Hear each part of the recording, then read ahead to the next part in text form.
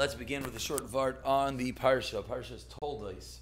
Parsha's Toldos. So, a phrase which is extremely famous, always, certainly in times of war, is Hakol Kol Yaakov V'Hayadayim Yedei Esav.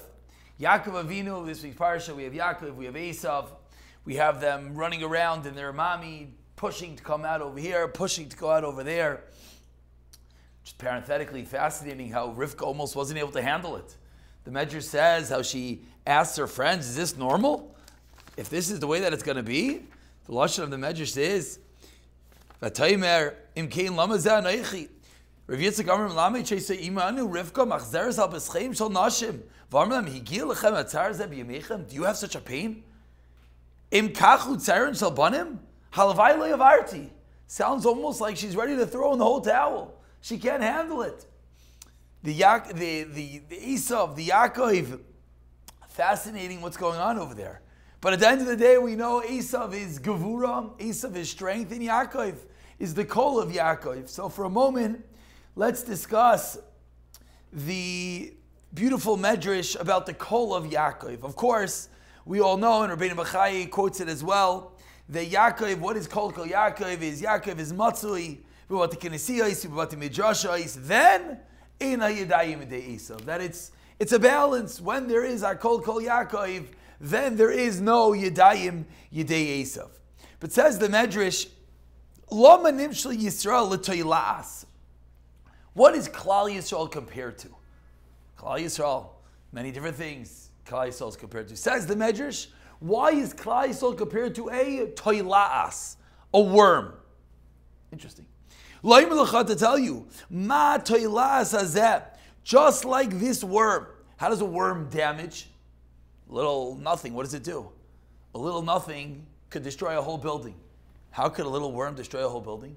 Says the Medrash, einay maka es ha'arazim ela bipiv. Its mouth. It could chew through a cedar tree. It could chew through the foundation of the building. V'urach umakes akashem. It's a soft entity, the mouth, the worm, but yet it could chew through, it could destroy the kashem. Kach, so too, ein lahem li Yisrael ella tefillah. Klal Yisrael only has tefillah, the peh, the mouth. K'sha'akam nimshul ka'arazim, the goyim are like arazim, cedars. Hini asher erez ba'alvanan, v'aymer v'yishaber Hashem ezar ze'alvanan, k'she'misgabrin aleim, choyzer b'tshuva v'tzoyakin u'mispalin. So the Medrash gives us a newfound context to what is Hakol Kol Yaakov V'Yadayim Yedei Esav. Literally, the kol, the mouth, is the entity that could bite through and destroy the arazim, destroy the cedars, destroy the goyim. But to go one drop deeper for a moment, that the contrast of the peh, the kol, and the Esav, the Yadayim, is extreme. It's an extreme contrast. It's, if you think about it, it's the physical versus the non-physical. What's a kol? Kol is nothing. Air. Nothing. What's Yadayim? Physical. So I think I heard this from Rav Eitan Feiner. I just want to quote B'Shem Amrai, a beautiful way to bring out how the kol of Yaakov destroys the Yadayim of Esav. What is the Yadayim? What is the Yadayim at the most extreme form? That's oig. That's power. That's strength. What's Yaakov? The telas, the worm, the rach, the soft, the peh, the mouth, the kol, the air. How does the air, the kol, destroy and negate the physical? So he said as follows. The Yadayim, your hands, are physical. You could touch them. They're real. Your hands could be spread apart very far. That's the most extreme physical that you could have, is you take your two hands and you go all the way to the two sides. What do your two hands represent? You have chesed and you have gevura. You have chesed on the right and you have gevura on the left. Okay, so two ways to physically effect something, to physically do something, is either with your right, is with the chesed, is with the left, is with the gevura. What happens when you take the chesed, the right, the gevura, the left, and you put them together? What do you get? You get nothing. What do you mean you put together? You take the chesed on the right and you put them together, you get a kol. You get a sound. You get the air that's between them. That is the kol of Yaakov. So it's beautiful. It's always much more beautiful when the gematrias just fit excellently. Chesed is 72. Din, I said gvura, din. Din is 64.